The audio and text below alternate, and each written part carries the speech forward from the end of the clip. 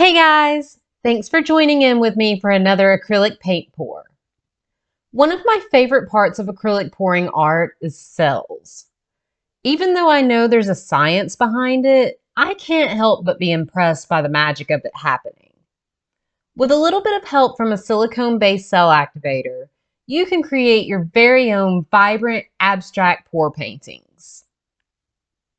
I've been experimenting with acrylic paint pouring for around 6 years now. I've tried out many different pouring mediums in this time. It can be a bit overwhelming to start with. For beginners, I always recommend getting Floetrol as a starting point. Though it's gone up a bit in price in my area, like everything else, it's still the cheapest option for me. Since I do so many paintings, cheap is good. While I don't dislike other pouring mediums, I find I have the best results using Floetrol. Today I have my paints and micas mixed with a combination of Floetrol and water. I've noticed the bottles I've been getting lately have been a bit thicker than what I'm used to.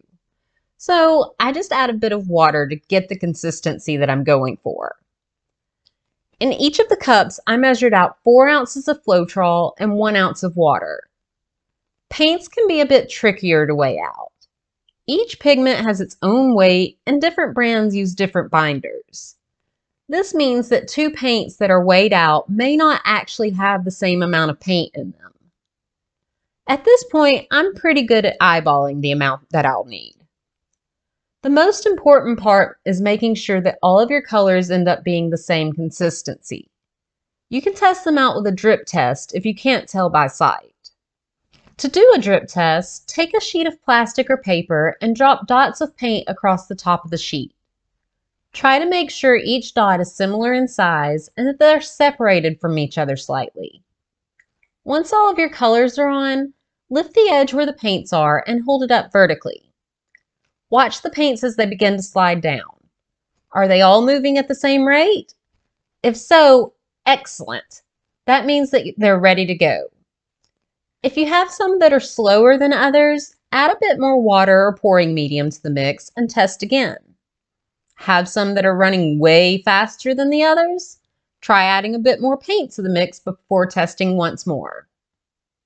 I did things slightly different this time while mixing in my mica powders. Typically, I'll mix them with a bit of extra pouring medium to make sure they don't clump up when added to the complete mix. If you add the powder into a huge mix of pouring medium and paint, you're most likely going to run into clumps. Today I tried out adding some Flow Aid to the micas instead. Flow Aid is kind of like a pouring medium without the added acrylic resins. It's used to thin paints and it can also affect the transparency of a pigment. I mixed it up to bottle specifications and then added a couple of mini droppers full to each batch of mica that was mixed. Once that mix is smooth and clump free, I add it to the already mixed paints and pouring medium. Whatever method you use, I really recommend not skipping this step unless you're just going for wads of mica on your canvas. The only color that has silicone added in for this pour is the cell activator. I'm using a Mars Black with 2 drops of silicone oil added in. I mixed my cell activator exactly like any of the other paints I'm using.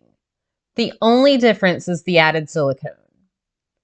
You can use this mix a variety of different ways, but my go-to is always the swipe method. I have a wide selection of palette knives to choose from, but you can use anything to pull the paints across one another. I've used paper towels, plastic sheets, spackling spatulas, credit cards, and more to swipe with. Get creative with it and see what results you get with different objects. Remember, if a pour doesn't turn out exactly how you pictured it, you can always paint over it. Just make sure to give that canvas time to dry and cure, or you risk reactivating the paint on the canvas, which can be messy. Okay guys, now that I've covered all the basics for this pour, I'm going to leave you to the rest of the magic. If you'd like to learn more about silicone oil, I have a series exploring the effects of different viscosities in acrylic pouring linked in the description below. I'll also leave a list of the colors and micas that I have mixed up down there as well for those of you who are interested. If you have any questions, feel free to ask away in the comments. I hope you guys enjoyed the rest of the video. I'll see you next time. Bye!